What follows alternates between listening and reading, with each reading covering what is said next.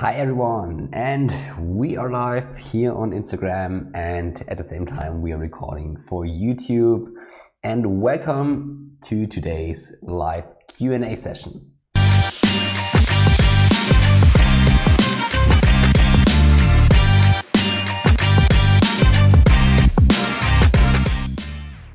Good, then I would say, without further ado, let's start with the first question. So one question that I received up front was, what kind of databases do we use in management consulting?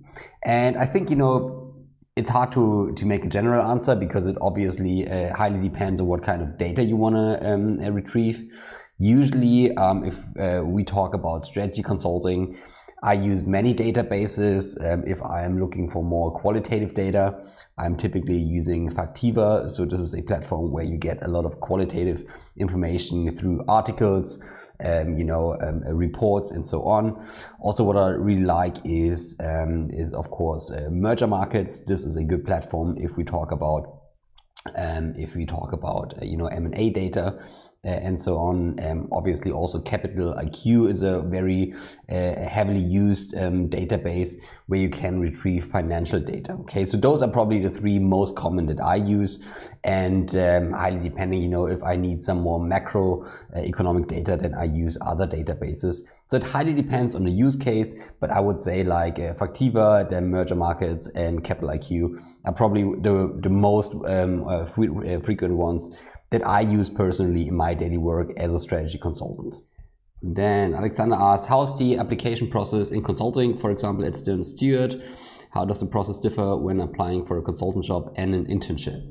Good question. So the process across all those firms obviously varies from firm to firm a little bit, but I would say in general it's always more or less the same. So you hand in your application to the recruiting service. It's usually, a central email address where you send your application to. Then they screen. Then, if you pass all the criteria that they are screening for, then you get an invitation. And then you have your interview days. Okay. And I say interview days because it highly depends. Sometimes you have interviews in 1 day. Sometimes you have it in 2 days. Because you're asking about the differences between internship and, as a new hire. I would say if you do an internship, you typically, at least in strategy consulting, have, I would say, between 3 and 4 interviews. So this is usually, you start maybe, let's say the interview day is on Friday. Then it's typically from Friday morning until, I would say, Friday noon or maybe in the early afternoon. Okay, and this means that you have like 3 to 4 interviews and then you get the offer or don't get the offer. If you start as a full-time, or if you want to start as a full-time position, then typically the interviews are longer. Then you have either the entire day. Some firms do it that you have from the morning until noon, that you have the first round of interviews. Then you get a message or an information if you get to the next round. And this is either on the afternoon or maybe on a separate day. Okay, so there are several different models that consultancies use, but this is what I would say is the general process. And if we talk about the interviews, there are always, the same parts. So you have partly, you have personal interviews. This is where you just, or where the firm tries to find out if you are, from a personality perspective, the right person to join consulting and also to join the firm, because every firm has different cultures. Okay, so this is the personal interview part. Then you also very often have brain teasers. This could be, calculation exercises or small riddles. Or you have, and this is the third part, you have the case studies, and this is typically, you probably heard of that, the most famous part in the consulting interviews, because this is a very unique kind of assessment. Okay, so those are the 3 parts, and it varies from firm to firm how they structure these parts. Okay, some firms have more personal interviews. Some have, more cases. If we talk about cases, this could be a group case. This could be, a case that you do on your own, maybe a case that you do with a consultant together. So it highly depends, and this is where all the firms have the difference. But this is in general how the process works. And there's no big difference between internship applications and applications for a full-time position. The only difference is that, internship applications and the interview days are typically much shorter than if you apply as a full-time consultant. Next question, how do smaller consulting companies compete with the likes of the Big Four? So the question is, how do small companies compete against big companies? Well, it highly depends. So you have to understand that consulting is a net or a people's business, okay? So it doesn't, most people do not really care if the brand or if the consultants come from, let's say, KPMG or Deloitte or any other advisory firm, okay? So if you have a good network, I think, this is a huge part of your market success. And this obviously means that you need to build relationships, that you need to build a brand for yourself. And this can really, really help. So network is one competing factor. The other one is your expertise. So maybe as a smaller consultancy, it's a good decision to really, go into a niche, okay? So where you really try to build some expertise, where you try to develop some specialization, that you try to, do projects in a topic where other companies are not yet or are not very strong at, okay? And this is, I would say, the second part that you can do. And yeah, I think those are the two ways, okay? You either build a network or you have a certain expertise that others don't offer. And, you will be surprised. I mean, if you take a look at the consulting market, like 80% of the consultants are independent contractors. So this means that, all the big consulting firms we always talk about, they only are very, very small percentage of the entire consulting market, because most consultants do operate as solo consultants. And this obviously illustrates that it's very, very feasible to compete against those big brands if you have a certain expertise or if you have a kind of a good network that will help you to sell your projects and sell your people. Okay, so that's my take on it. How to approach consulting firms with little or no consulting background. So this depends on where you are at the moment. So are you still studying, or do you already have some professional experience? You have to check for the criteria. Okay, so every consulting firm has a different, or they have the same criteria, but a different focus. So if you want to join the strategy sector, for example, they typically want to have, top-notch academic results. Also, you need relevant practical experience. If you go for the Big Four, for example, then, you still need good academic results, but you don't have to be like top 5% or so. And there, in terms of practical experience, it's also, a bit easier if you don't have that much experience. So the first question is what kind of firm you want to join, or what kind of sector you want to join. Are we talking about strategy consulting? Are we talking about Big Four? Or maybe you're talking about a specialized consulting or tech consulting, okay? So this is the first question. And after that, I would reflect on the criteria that they are asking for. And if you fulfill those criteria, I think, you just talk to them and just try to get into the process. And if you don't fulfill the criteria, then it's really important that you kind of think about, okay, how can you compensate for your weaknesses? How can you build the skills and the profile that you need to join those firms? That's how I would do it, okay? So those are the 3 steps that I would recommend. How many people are normally on a consulting team? This highly depends on the type of project. If we talk about strategy consulting, so McKinsey, BCG and so on, then we typically have, I would say on average, maybe 5 people on a project. But you also have projects where you only have 2 consultants, but you also have strategy projects where you have 10 to 15 consultants. But this is the kind of range that I would see, okay? If we talk about, the Big Four or tech consulting, like Accenture, for example, then typically the project teams are much larger, okay? Because those are larger projects, because, the fee and the daily fee that they charge for the Big Four and Accenture is lower than for McKinsey, for example. And this means that they can sell more people for the same price, okay? And there are project sizes of, 20 to 50 people, even. This is possible. So I would say in strategy consulting, it's like, let's say 3 to 10. And in the Big Four and tech consulting, it's maybe 10 to, let's say 30. Okay, this is the range I would say. What is the best book on building your own consulting company?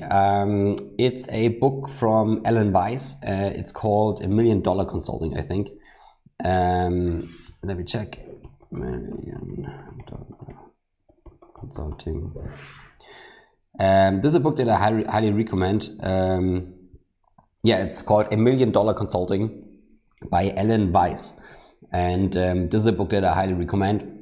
It's not only for people who want to build their own company, but it's also for people who are project manager, maybe wanna become partner, because this has a really entrepreneurial approach on the consulting industry. Okay, so it doesn't talk about skills like, you know, building presentations or working in Excel or so, but it has a strong focus on how to position in the market, how to acquire clients, and how to build your company. Okay, so that's what I would recommend.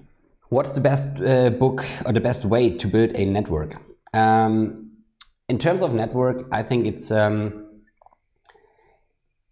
so first of all, you need to have a clear goal. Okay, you cannot network without having a clear goal. So you don't want to waste your time by, you know, just randomly meeting people and just trying to, you know, hang out with them without having a clear goal. So you first of all need to define, okay, who do you want to network with? Okay, this could be maybe your potential clients. This could be, you know, potential experts. This could be, you know, just people that you find to be interesting. So really sit down and think about, okay, who do you want to network with? Okay, this is step number one. The second step is that you think about, okay, where can I find those people? Okay, nowadays it's very easy. You can find them online, but maybe, you know, you also find them on network events, for example. This is also a possibility. Or, you know, at I don't know, maybe you find them in certain circles. Okay, so maybe you join your wine circle in your city, or the golf club, I don't know. Okay, so you have to find out where those people typically hang around. And then the third step is that when you finally meet them, that you kind of, you know, appear to be interesting. So you need to give them a reason to network with you. Okay, so don't think about like, okay, this is a potential client, okay, and I just want to have his card to get his number. Okay, so think about what kind of value can you bring to them. Okay, what do they, how could you help them?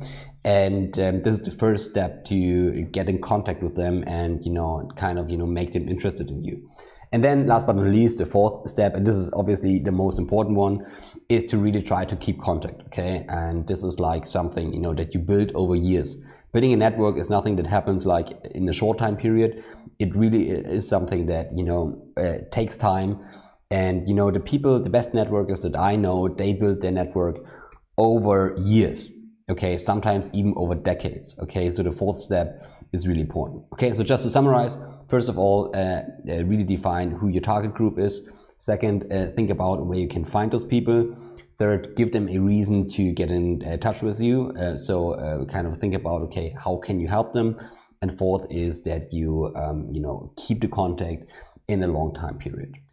What are the most exciting projects for you? I think the most exciting projects are the ones where you have the steepest learning curve, and this always highly depends on where you are at the moment. Okay, so at the beginning, I really like, you know, projects where I saw many different places, where I, you know, had to do many different tasks. Okay, so this was what I liked at the beginning. And now it's more for me, you know, I have a certain focus, or I want to develop a certain focus. So I really like those projects that help me to develop those expertise. Okay, but I think it highly depends on what you, or where you are, okay, and what you're interested in. So I would always try to look for projects that you know, contribute to your learning curve. Okay, I think this is the very most important. And once you get to a point where you say, okay, I don't learn anything new here on this project, then it's time to ask to, you know, change the project. And this is certainly something that I did back then, when I realized, okay, my learning curve is flattening. Then I decided to switch projects. What is it like for a fresher straight out of college in terms of difficulty in solving real-world business problems? You know, the thing about problem solving is that you don't need a lot, or so you don't need a certain expertise. Okay, so the strength of different consultancies is not that they have a certain expertise, it's rather that they have a structured problem-solving approach. Okay, so the strength, or the real strength of a consultant, is that they are really strong in the problem-solving process. Okay, So I think as a fresher, you know, what I would do is that I really would try to read about problem solving. So there are many books about it. I just recently uploaded a book review on YouTube, Cracked It, it's called, and also the McKinsey Way is a good book for problem solving. So I would really try to understand how problem solving works, okay? And then I would really focus on the methodology.